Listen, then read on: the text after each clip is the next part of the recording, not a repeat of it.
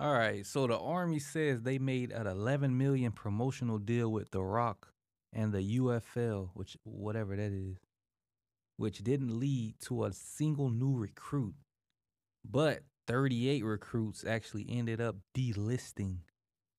The army is seeking a refund of $6 million. Bro, it's not The Rock's fault. Nobody don't want to fight for this country, bro.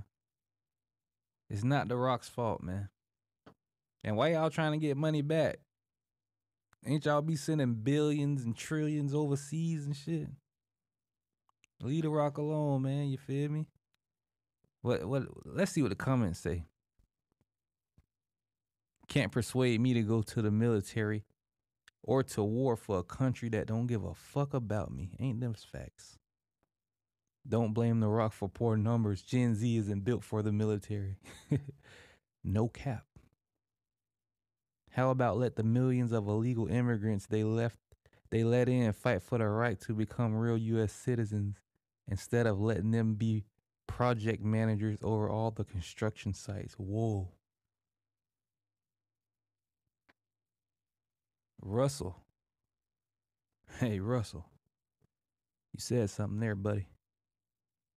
Y'all watered the country down and then wonder why the men ain't fighters no more.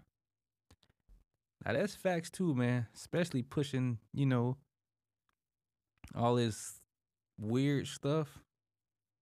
Like, of course, and it's people like that in the army. Like,